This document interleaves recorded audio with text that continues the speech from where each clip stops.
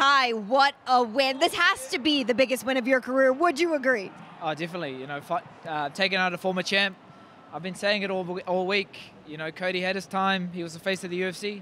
But like I said, it's my time. 2022, you're looking at the new flyweight world champion. I've got all the momentum. It's not too late to jump on the hype train. I won the rematch against Moreno, so let's go. Fair enough. No, that would be really interesting to see. But I want to talk about this fight for a moment. You know, I know that you asked for this one. You asked for this matchup. What was it about Cody moving to flyweight that made you want to face him first? I want to fight the best. And what better way to do it than fight a former champ? You know, it's funny, at the presser, he was saying, oh, you beg for this. You beg for this fight. Hey, you're too busy trying to fight Sean.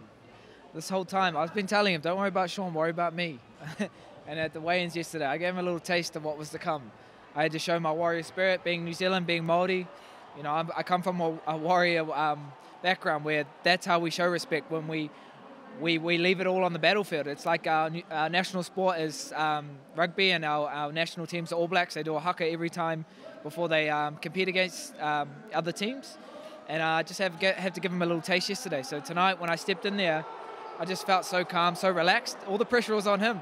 You know, his first time making flyweight, his first time trying to reinvent himself at this new weight class. So I just had to back myself.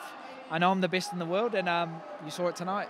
In terms of how that fight really felt for you before you were able to finish Cody Garbrandt, what are your biggest takeaways?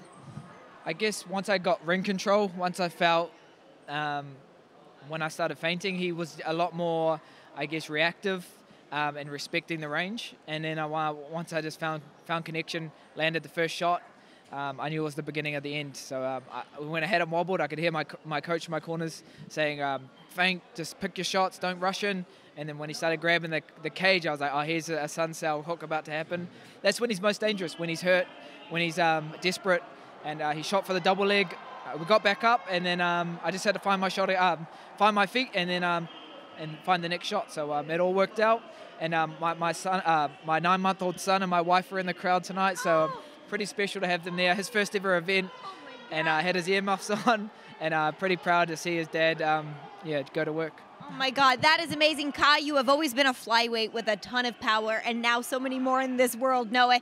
We look forward to whatever is next for you. I know you wanted to be Brandon Moreno. We'll see how it all plays out come their fight in January, but no matter what, congratulations on a massive win. I appreciate it. You know, this is for New Zealand. I know we've been doing it rough lately, especially in the last few months, but that was for you guys. I hope you celebrate. It's a party, and I'll be back home to celebrate, so let's go.